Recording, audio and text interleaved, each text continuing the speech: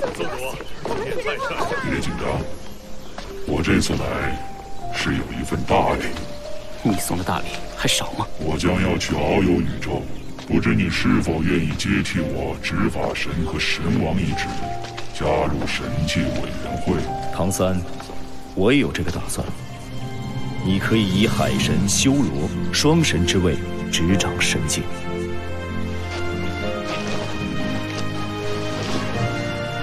哈哈哈哈哈！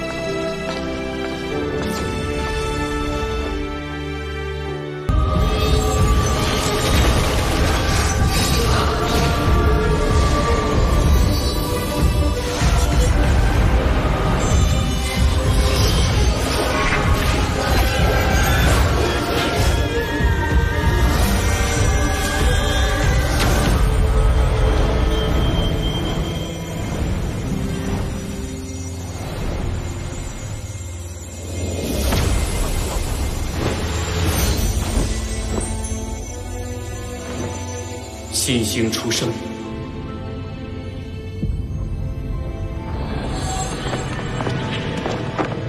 斗罗大陆将会迎来全新的变局。哥，小七睡着了。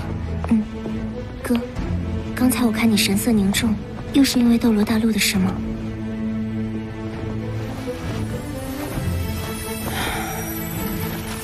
神界一天，凡间一年。当初，我本想在斗罗大陆多停留一些时日，却因善良与邪恶两位神王的赌约而不得不回归神界主持大局。却不想神界之中20多年过去，斗罗大陆万年之后，唐门却已凋零。善良和邪恶那两个家伙实在太狡猾了，以赌约为名，自己下界去玩了。4000多年前那次地壳变动引来的大陆碰撞，不但令斗罗大陆面积增大了1倍，同时也带来了许多变数。我回归神界之后，便不能干涉人间，只能作为旁观者，见证斗罗大陆万年的斗转星移。4000年前，来自西方的日月大陆随着板块漂移撞向斗罗大陆，日月大陆上的日月帝国与原斗罗大陆各国瞬间进入战争。装备了唐门暗器的斗罗联军却被日月帝国打得溃不成军。万年前，斗罗大陆只有2大帝国，天斗帝国和星罗帝国，而万年后的今天，整个世界分化成4个帝国，纷争不断。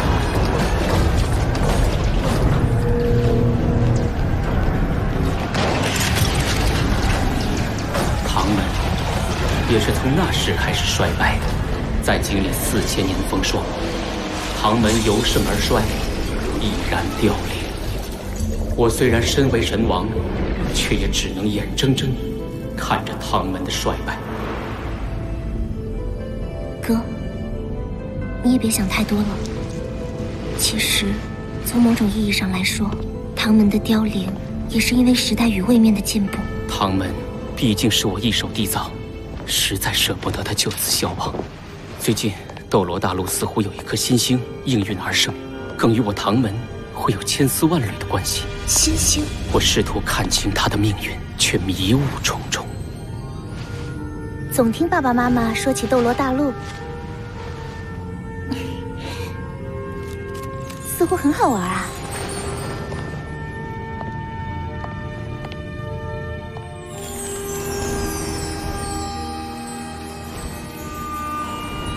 小雅姐的武魂是什么？小雅的武魂是蓝银草。蓝银草。创立唐门的海神唐三，他的武魂也是蓝银草。宇浩，你也知道海神唐三？在这片大陆，每个人应该都知道他的传说。在我很小的时候，妈妈就跟我讲过他的故事。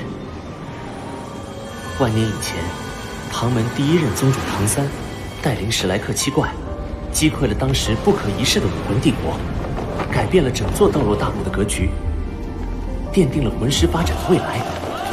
而他本人更是突破了99级封号斗罗的极限，成为不死不灭的更高存在。神奇，不错。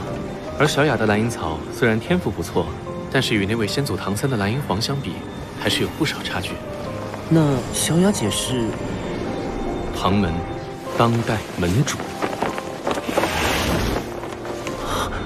那你的魂力消耗很大，快坐下，我帮你调整呼吸。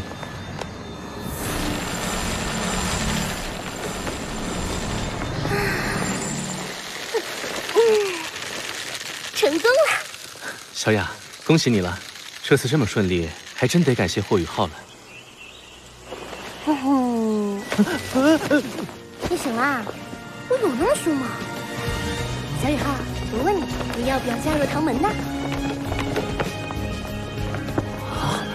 我们唐门曾经可是大陆第1宗门哦，而且唐门绝学很适合你修炼。此物名为玄天宝录，其内传有唐门的鬼影迷踪、紫极魔童、玄玉手等等。别看现今唐门式微，但还有我这个宗主和贝贝这个开山大弟子，前途简直一片光明。不愿意。谢唐门。小雅姐，我愿意加入唐门。我已经没有亲人，天赋差，还是变异武魂。你们多次救我，还邀请我进唐门，能遇到你们，是我记事以来最幸运的一件事。我愿意跟你们一起重振唐门的辉煌。好，说得太好了！只要我们刻苦修炼，不断提升修为，将来必能夺回唐门府邸和基业。小雨浩，等出了星斗大森林，我有个惊喜给你。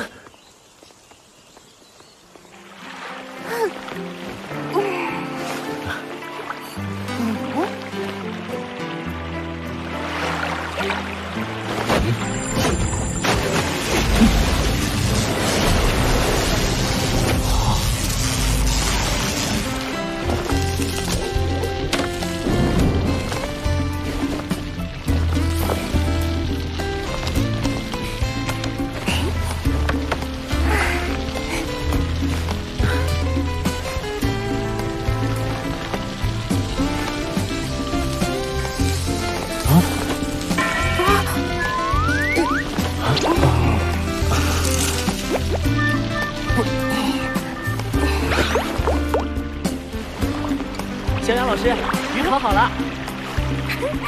小雨浩，你的口语手艺真是太厉害了！等吃完，奖励你见识一下唐门绝学。